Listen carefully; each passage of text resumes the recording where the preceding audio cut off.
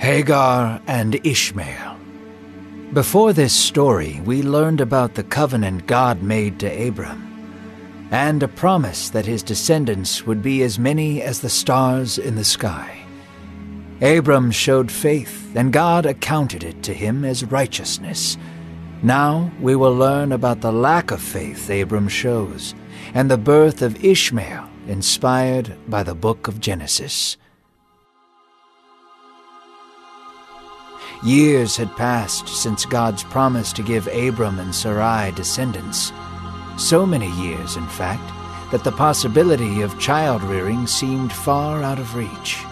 After all God had promised, Abram and Sarai's hearts became discouraged. Out of discouragement, impatience, and uncertainty, the two decided to repeat the sins of their forefathers. They wanted to become like God. Sarai's impatience reeled within her. As Eve took the forbidden fruit so she would become like God, so Sarai devised her own plan to replace God's plan. "Go in to my servant Hagar and have a child with her. I will claim the child as my own," she said. Abram, just as his ancestor Adam, did nothing to defend his wife's honor and integrity. Instead, he took the Egyptian maidservant to his bed, and the two embraced often and had sex until a child was conceived. Given full permission by his wife, yet ignoring the call to be a better man, Abram went into her again and again, falling further from God's plan for him. When Hagar discovered she had conceived, she looked at Sarai with contempt.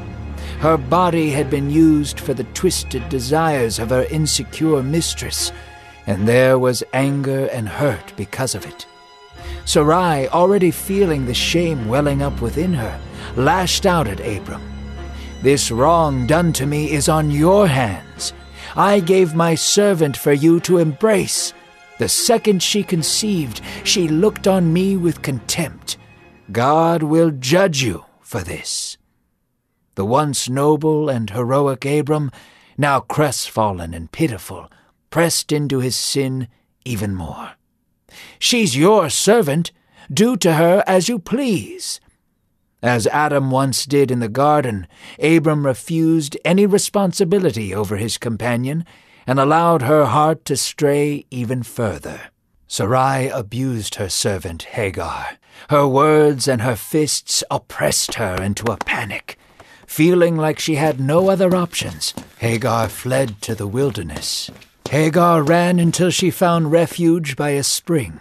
There, an angel of the Lord appeared to her, saying, "Hagar, servant of Sarai, where did you come from, and where are you planning on going?"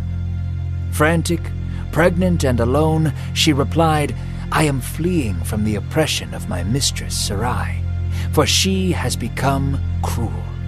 The Lord, with compassion and understanding in his voice, spoke clearly to her. "Go back to your mistress Sarai. Submit to her. I, the creator of life itself, will multiply your descendants as well." He continued, "You shall bear a son and call his name Ishmael, because I have seen your affliction and heard your cries.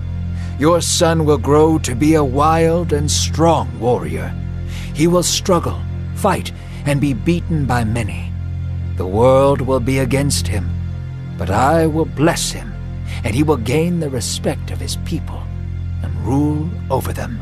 Hagar, having just been used by her master and mistress, finally felt some semblance of worth. She felt that God had truly seen her. So there at the spring, she gave a personal name for God, the God of seeing. She said, "I have seen the God who looks after me." Hagar returned to Sarai and Abram and bore a son just as God had said. She named him Ishmael, which means God hears. Abram was now 86 years old, and his unfaithfulness to God would not go without its consequences. Yet God's promise to bless Abram was not void, for he made a covenant to Abram and would not leave him or forsake him.